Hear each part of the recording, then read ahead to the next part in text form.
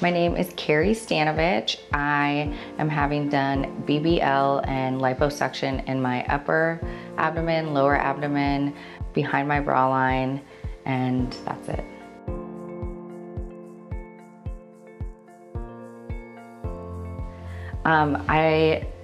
My expectations are just to have a more shaped waistline and get rid of some of these fat cells.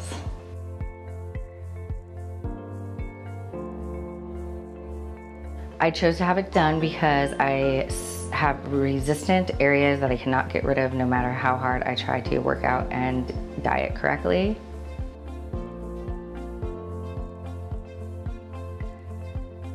I chose Infini after seeing everybody's results on Infini.com's website and seeing people I know that came here and gotten their liposuction done, and I loved all the results that I saw. Hi, my name is Dr. William Hall, and I'm a cosmetic surgeon here in Scottsdale, Arizona, specializing in fat removal and fat transfers to anywhere really on the body that someone needs excess volume.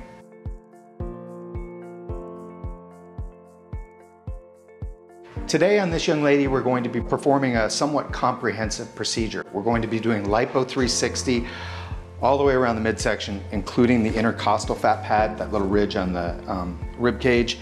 We're going to be doing the flanks, which is that bra fat back here, the pubic or FUPA region that really bothers a lot of girls, especially when they bring their abdomen down and then they find out that their pubic area kind of sticks out or stands out.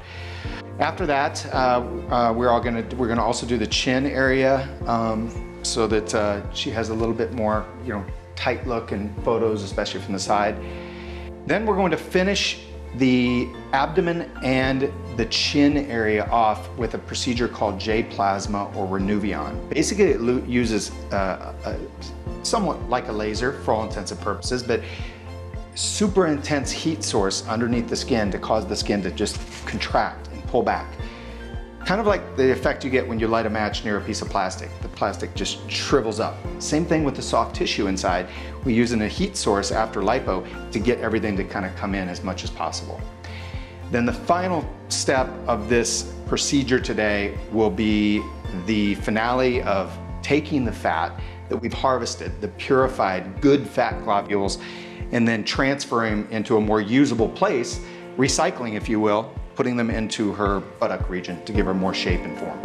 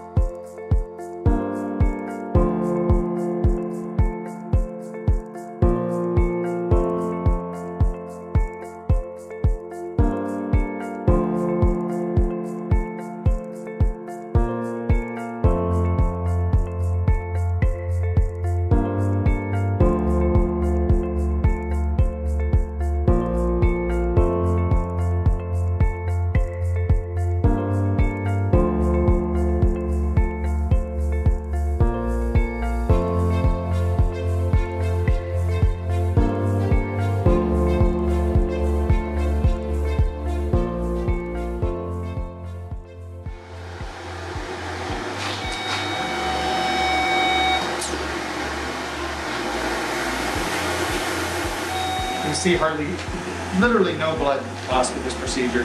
I mean, scant, maybe a quarter of a teaspoon at most. In her case, not even that.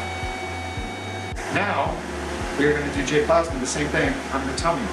All of that heat in there is just giving us good skin contraction.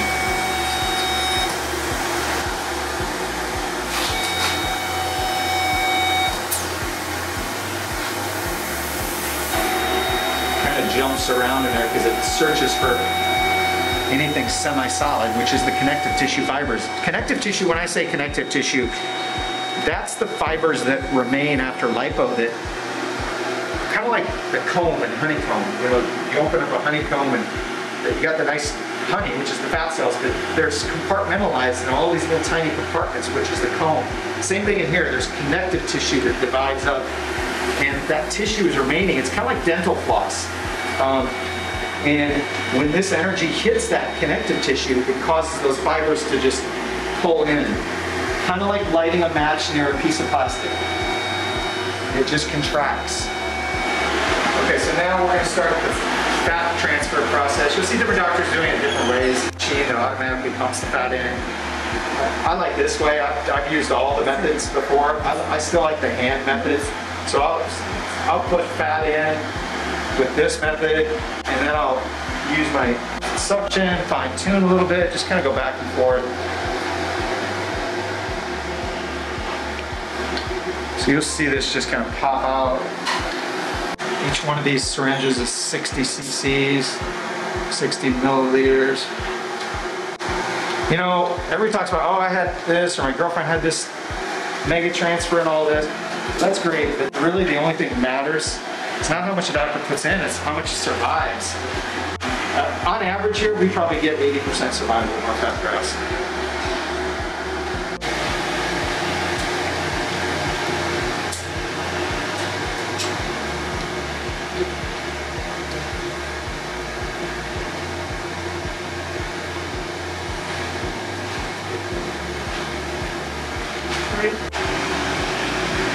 Just a simple suture.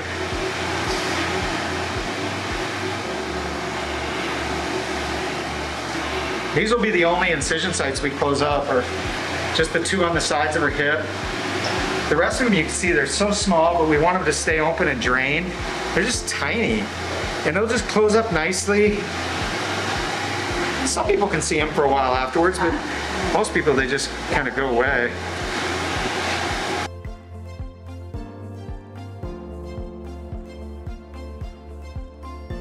So we just finished with Carrie. It went awesome. I mean, better than I thought. We just got really good fat off. The best kind of fat for transfer. She was amazing. I don't think I had to put in more anesthesia maybe one time. I mean, she just was really tough and was prepared for it. But we put in about, how much did we put in, Sherry? 1,680. So about 800 cc's off on each side of the buttocks, so about a 1.6 liter transfer.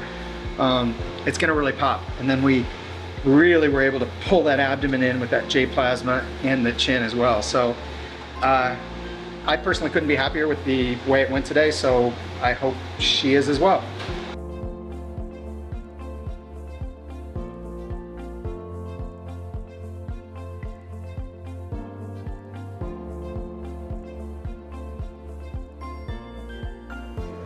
Good morning. I'm feeling really, really good, and it's on days a week into it. I'm happiest with everything. It exceeded my expectations. I'm very, very, very happy. The whole process was very, very smooth. On a 1 to 10, I would say like 9, or even 10, because it was that easy.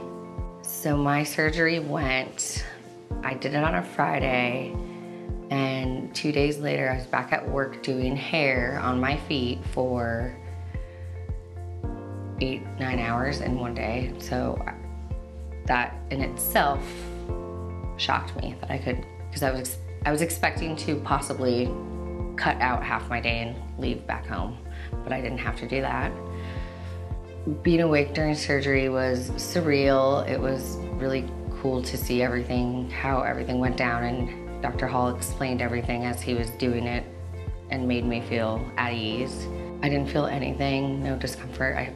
So whatever they gave me, I didn't feel anything during that time.